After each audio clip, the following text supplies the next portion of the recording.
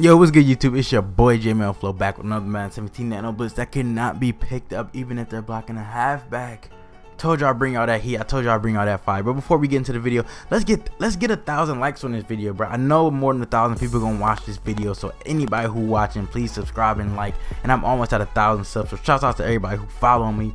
But this play is called the Mike Scrape 3 press out the 3-4 predator.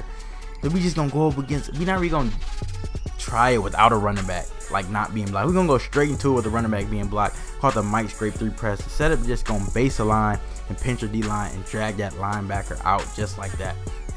All you're gonna want to do, and you see my boy just come screaming through the gap, bro.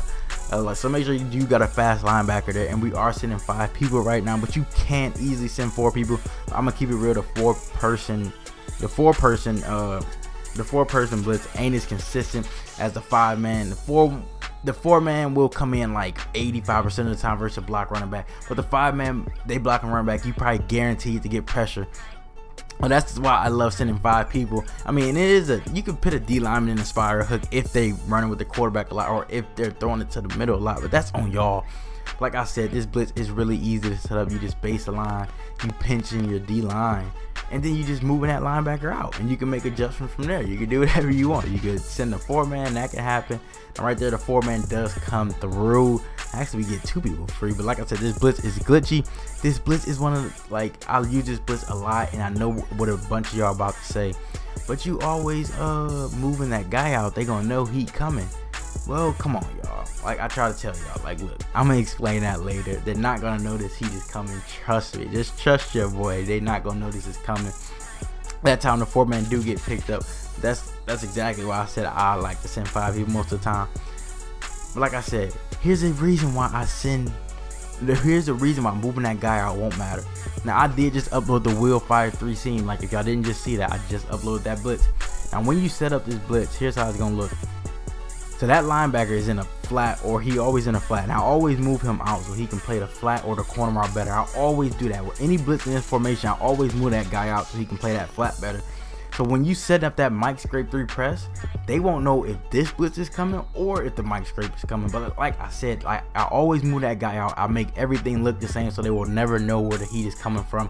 And that's why I'm so successful most of the time, because everything always look the same with me, so they will never know what's coming. They never know if the flat's open. They never know if that linebacker's coming. They never know if I'm using a safety, because I mean, I don't really move around besides that. But that's what makes this Mike Scrape, that's what makes this play so deadly. If you mix in these other blitzes, they will never know what's coming. Even if they do know it's coming and they block a running back, it's not gonna matter, because we got the heat, bruh.